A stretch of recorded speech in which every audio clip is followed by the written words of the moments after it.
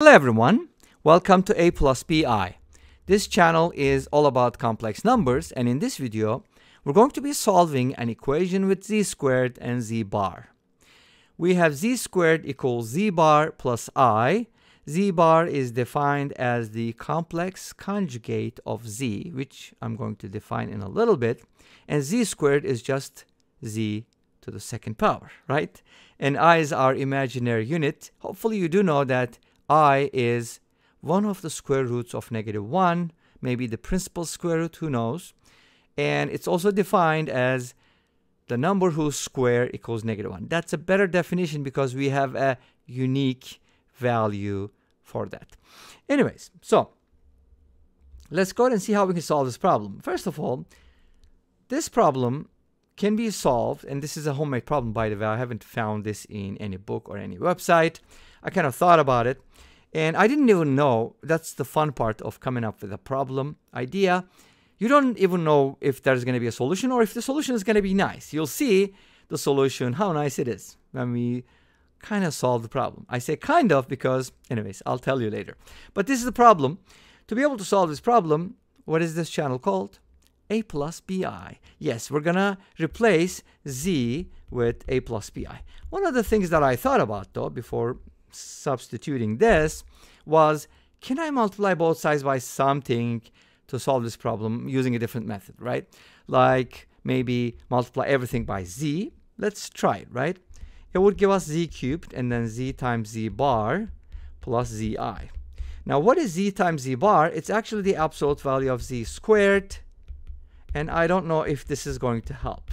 We can try to absolute value both sides. We could say, hey, this is going to be a real number. Does that mean anything? So on and so forth. Anyways, at least I tried. Is this going to lead to a solution, or is there another way to solve it besides replacing Z with A plus BI? If you do know, please let us know. Okay, let's go ahead and do this then. Replace Z with A plus BI. So if you do that, we're going to get A plus BI squared equals. Okay, I told you that I was going to talk about the complex conjugate of Z, right? Okay, if Z is equal to A plus BI, Z bar is going to be A minus BI, and this is the equation we get. How do we solve this equation, right? Let's go ahead and expand the left-hand side. We get A squared minus 2ABI plus B squared I squared, but I squared is -1. And then we can kind of write this as 1 minus B as the imaginary part of the right-hand side. And of course, this is the imaginary part here in the middle. So let's go ahead and separate the real and imaginary parts so we can kind of set up equations.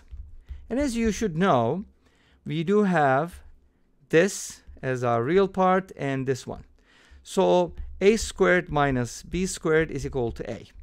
The imaginary parts, -2AB, is equal to 1 minus B.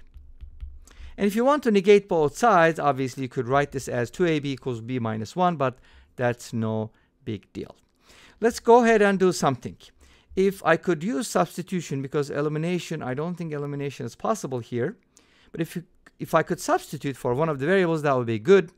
And I kind of think that putting these two together would be fine, like bring the B over here and write this as B minus 2AB equals 1, so that I can factor out a B and write this as B times 1 minus 2A equals 1. And then finally, by dividing both sides, I can write B in terms of A, which is nice, right?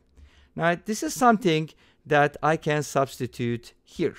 I can replace B with that, and let's see what happens when I do. A squared minus B squared, which is this whole thing squared, is equal to A. Now notice that our equation is in A only. Single variable. This is going to turn into a quartic. Let's see what that looks like.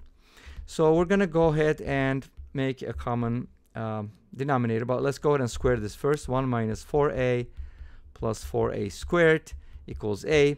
In other words, we're going to multiply both sides by this. Make sense? So it's going to look like this. A squared multiplied by this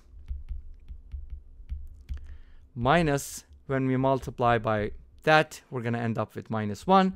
And on the right-hand side, we're going to multiply a by the denominator. So instead of making a common denominator, I just multiply both sides by this, and I get that. Make sense? Okay, let's go ahead and distribute this whole thing. And you could also do the following. Switch these around, put the a over here, and then cross-multiply, same idea. Okay? A squared minus 4a cubed plus 4a to the 4th power minus 1 equals a minus 4a squared plus 4a cubed. Awesome. Let's go ahead and put everything on the same side. This is going to be 4a to the 4th power.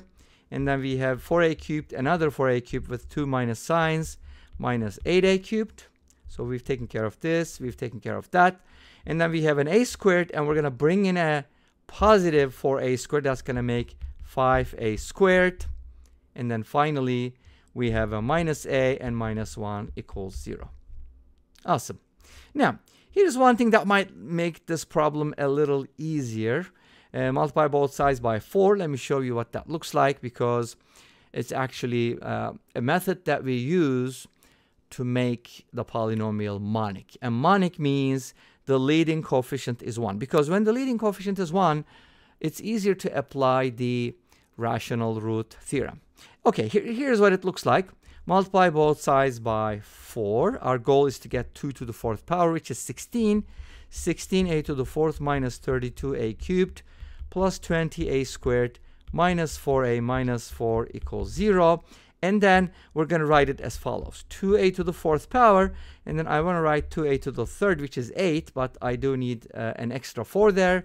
And then I need to write 2a to the 2nd, which is going to bring 4a squared, so I do need a 5 here. And then 2a requires another 2, and finally minus 4. You see what I'm talking about?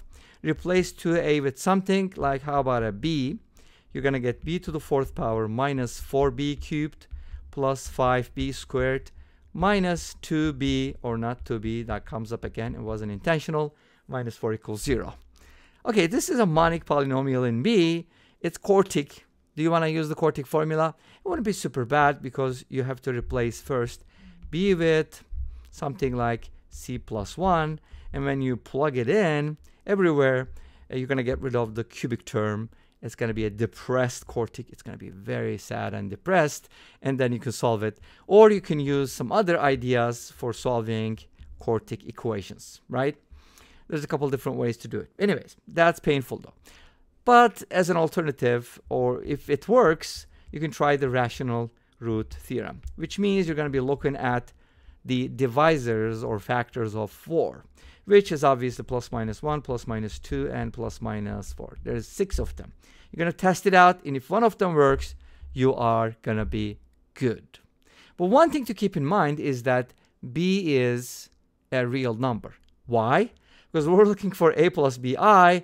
A and b are defined to be real numbers, right? That's what it is. So they can't be complex.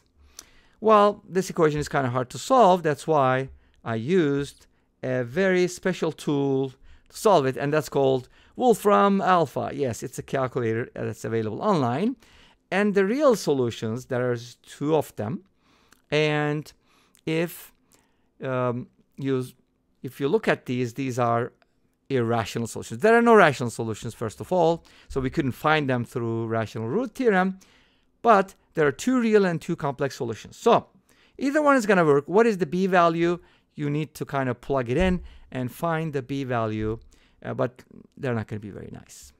And this brings us to the end of this video. Thank you for watching. I hope you enjoyed it. Please let me know. Don't forget to comment, like, and subscribe. I'll see you next time with another video. Until then, be safe, take care, and bye-bye.